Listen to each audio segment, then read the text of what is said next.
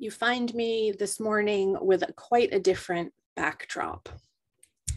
If you have joined in any of our virtual Taizé services, you've perhaps seen my altar area.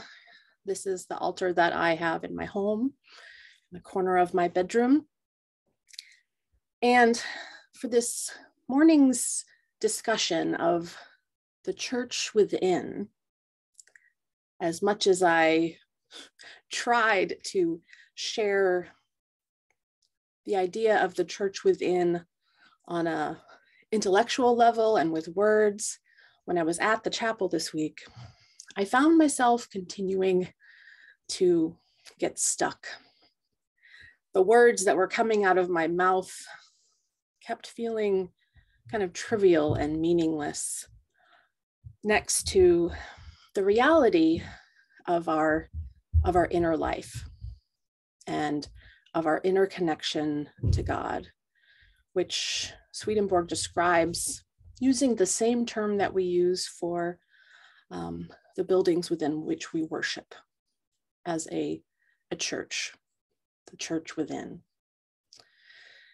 And so I thought it would be appropriate to speak to you from a representation of my church within.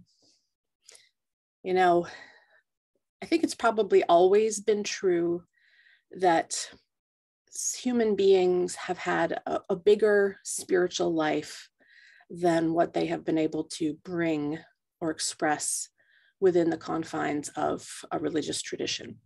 I'm guessing that has always been true. And today, that is probably exponentially truer as the world is so filled with diverse traditions, diverse religious practices and schools, many, many spiritual teachers, so much wisdom to draw from and to incorporate into your spiritual life.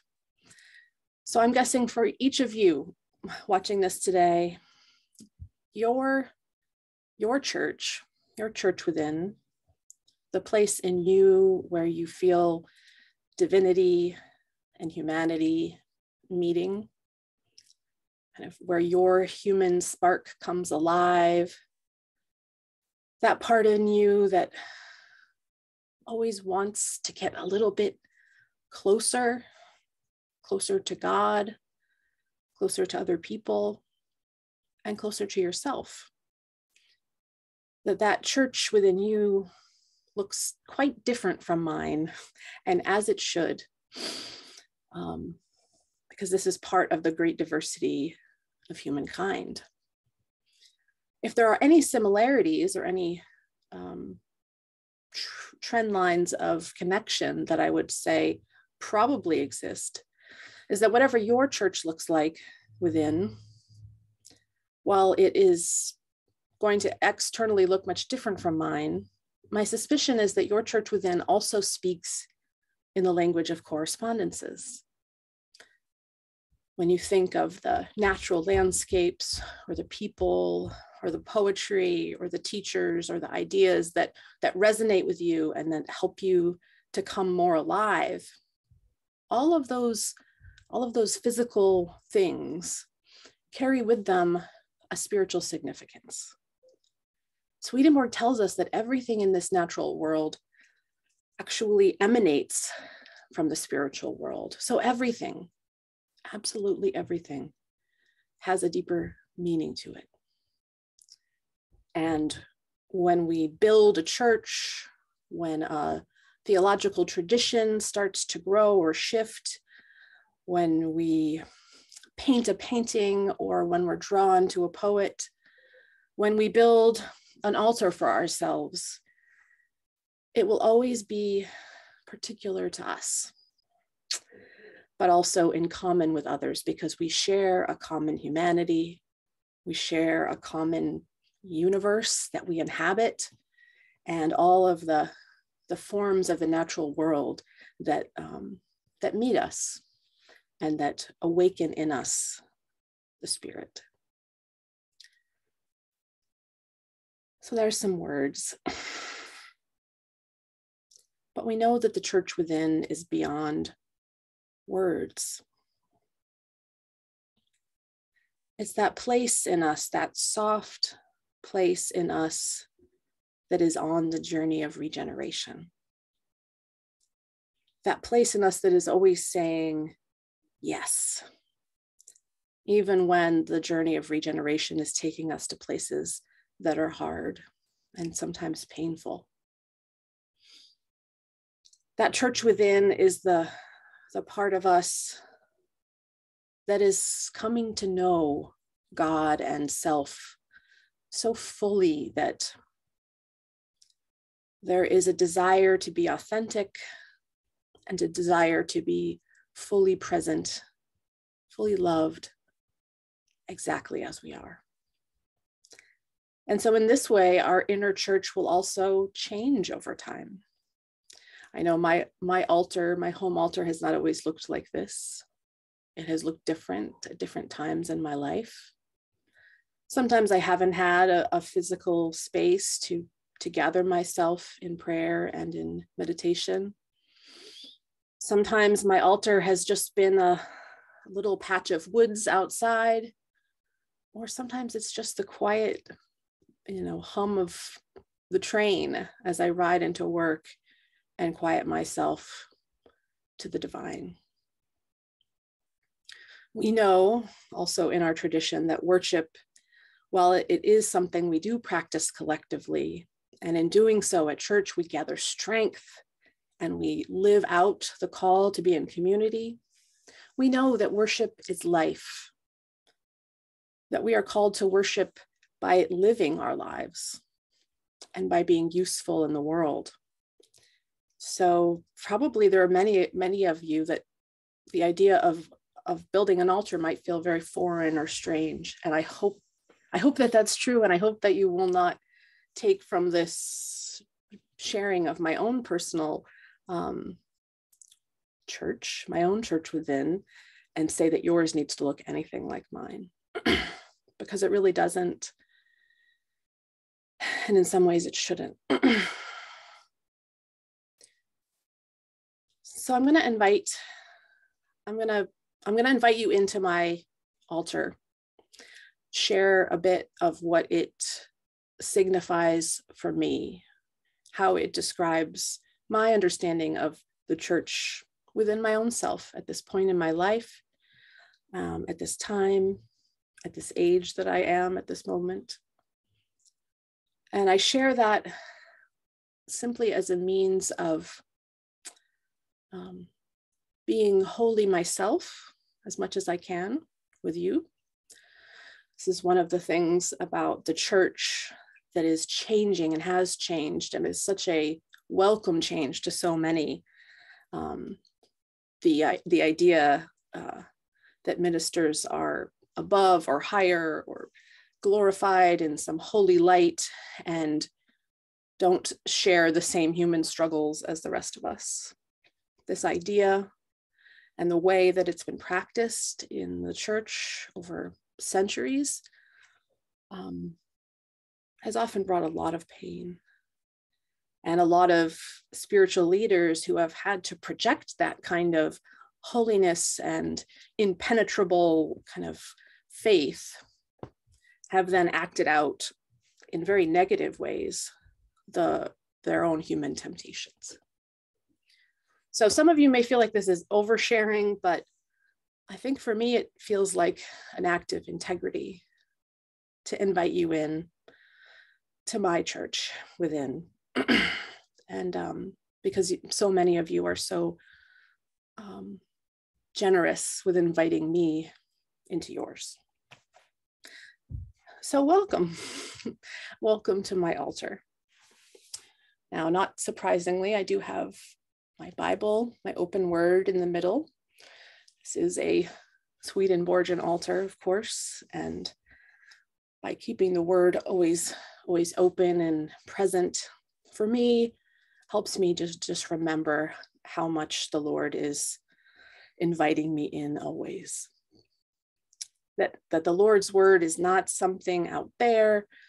It's not something that I have to go on a long pilgrimage or trek to find, but it is it is something that I already know on some level, and the words of scripture help me to be reminded, help to elicit that knowing. Of course, I have a candle in the middle. I've come to lighting more and more candles as I get older in my home. There is something about candlelight, the warmth of the light, so different from those LEDs that we use today. The warmth of the light, the fact that it moves with the air, something about it just calms me.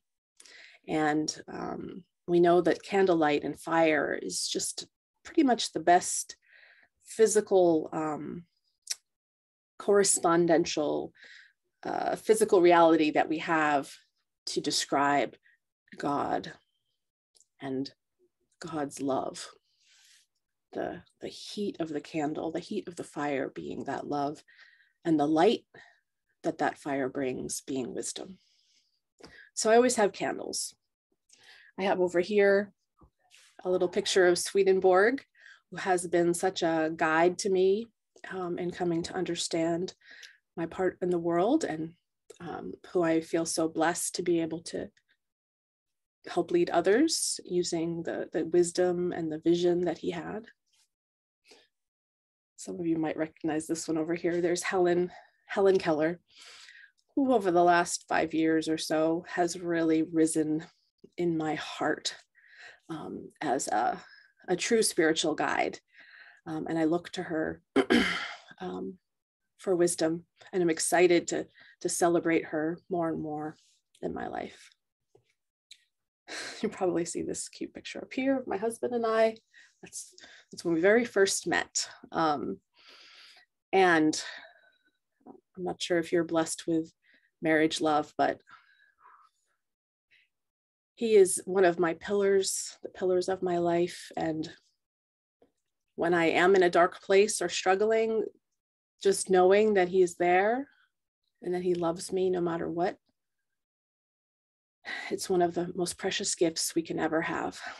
And I'm so grateful for it. And so I keep a picture of us together in my altar as a reminder of that great gift. And he is a gift that I was given. He was not a gift that I could have ever imagined until God gave him to me. Let's see, over here I have Swami Nirmalananda. I can hardly ever say her name. She used to be named Rama Birch, and she's a yoga teacher. She developed a special kind of yoga called Svarupa Yoga. And she was made a Swami maybe 10 years ago. And I have practiced that yoga since 2007, I believe, when I moved back up to Maine. And I actually went to my very first class at the Portland New Church, which was an interesting synchronicity that I love. And that yoga has been really important to me. You know, as I've already mentioned, we're more than the intellect, we're more than emotion. We also have these bodies that we carry around that hold so much of our lives. And as someone who uses her intellect a lot, I've found that using my body to release and to connect with the divine is sometimes even more effective, because it gets me to what is really real and really true, sometimes more quickly than my mind, which can go on many tangents. I have a mandala down here that I made during this pandemic, and I've always loved mandalas. They're a beautiful meditation tool. My grandmother, who I know many of you know, she passed away this past May, and she loved mandalas. She made me a latch hook once of a beautiful mandala, and she told me that she thought that was what God would look like one day when she was to experience that. And right before she died, a few months before she died, she was still coloring mandalas in those great coloring books she got. She pasted her walls with them. So I like to keep that there as And it has all those meanings for me, all mixed together. Over here is a little sketch that a friend of mine did for me my very first year of college, right before I dropped out, actually. Because for me, the path of life was a little bit more windy than sticking around for a 4-year degree. But that first year was very meaningful, and she drew this for me. And I've always loved it, so it reminds me of that time in my life. But I also, it's a beautiful figure of a woman. And I'm a woman, if you've not noticed. So I think lifting up images of the feminine for me are really, really important, especially as I lead within a role that has been traditionally a very masculine role, and seek to have a sense of integration between those two. This is a little plaque that I received after completing my training in spiritual direction at the Hayden Institute, which is actually where my husband and I met. And it's a plaque that says, "Summoned or not, God is present." And I find that a very important reminder. It also has a beautiful labyrinth in the middle, which is always such a meaningful symbol to me of the journey of life, all the twists and turns, and the way in which we are walking, and sometimes we feel like we're getting farther away, but how every journey does lead back to the center, back to ourselves. This is a lovely watercolor that a very good friend of mine, Lori Gayhart, gave me. And it makes me think of my friends who love me and kind of love all of me, accept me fully for who I am. But I also think of it sometimes as my, especially, let's see, this figure, she's like leading the way. And I think of her as that fiery heart, kind of leading the other two figures. And as I go through my life, I am always seeking to be more authentic to my real self, the fire within, and to follow that versus the expectations or the demands of others.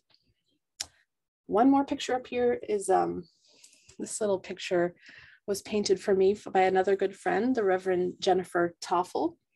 And it's a picture of the view from Holy Hill, which is the hill upon which the Pacific School of Religion lives in Berkeley, California. And that's where I attended seminary with Jen. And the sunsets up there are just phenomenal. You can see the sun setting right over the Golden Gate Bridge. So I leave that there as a reminder of that seminary time, that time of learning that was so important to my path to this moment today. And then the last thing is this picture behind me that I feel like the light is kind of messing up. But anyway, this is a picture. It's a print of a portrait done by an Alaskan artist of a mountain range in Alaska called Lying Down Lady. And so you can see this is what the mountain range looks like, but they've added in, of course, the face of the woman. And many of you may already know that one of my most profound spiritual experiences was a very vivid dream of a goddess lying atop a mountain. And I had that vision and dream when I was in San Francisco. It followed me because there's a similar mountain range in Freiburg, Maine, which is where I served the church for 3 years.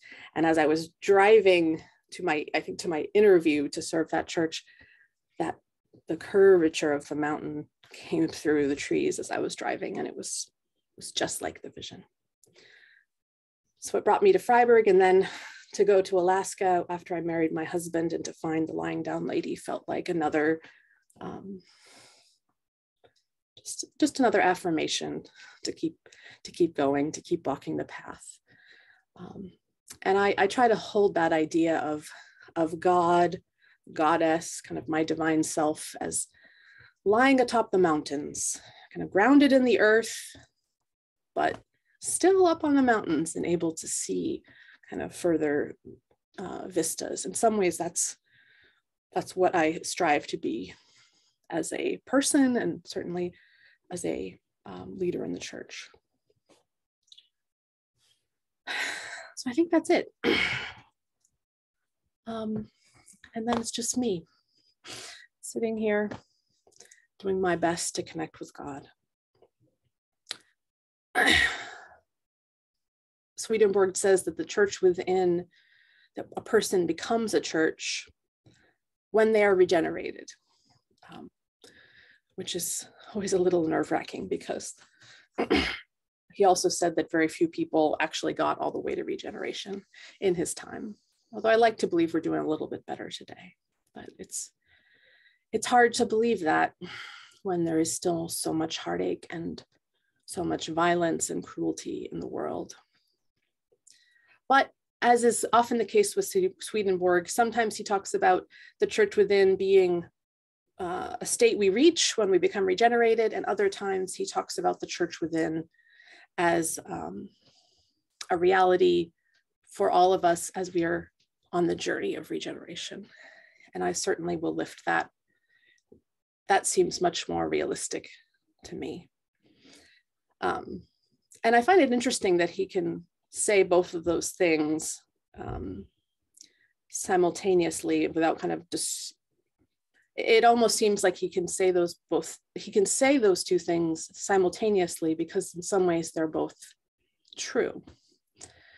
You know, I think as I've walked this journey, and as I've watched others awaken in the world, you know, regeneration, sometimes we think of it as a state that we earn, that we're always working in a direction, and that we're on a path kind of accumulating knowledge and wisdom and repenting of our sins, and that eventually we will kind of get there, which on some level is true.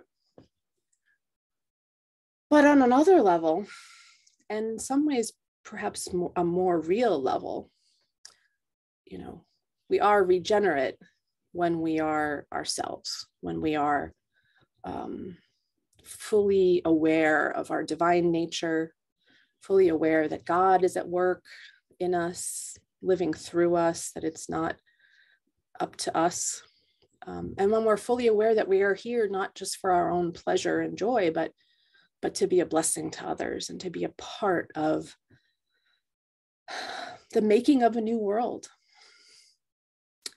And so in that way, we don't earn regeneration, we kind of discover it.